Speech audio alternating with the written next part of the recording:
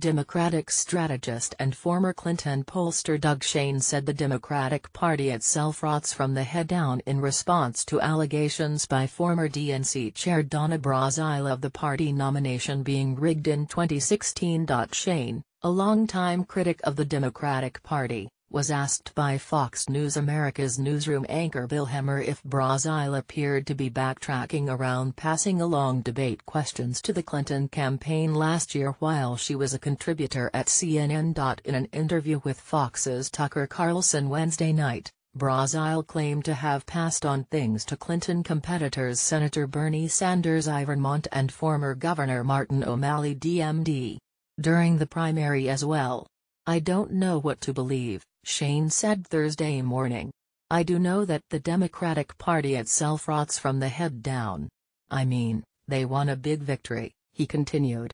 "It was in large part a repudiation Tuesday of Donald Trump.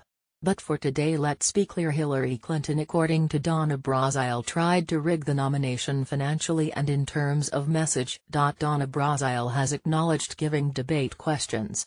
Last night she was saying she was leaking inappropriately apparently to Bernie Sanders and to Martin O'Malley. And then you've got Bernie Sanders who had quit the primaries before California and was negotiating for speaking fees and airline seats," Schoen concluded. "So I'm really disgusted and I think you got to clear them all out."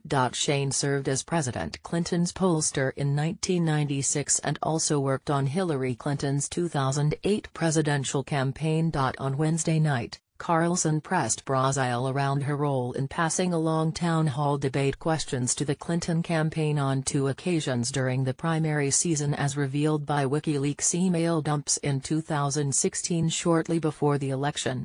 Tucker, "WikiLeaks sought to divide us. These were active measures where you got to see the things I gave to Hillary, you never got a chance to see the things I gave to Bernie or Martin O'Malley," Brazile told Carlson. "You know what, I'm totally happy, you bring those and I will put them on the show anytime," Carlson replied.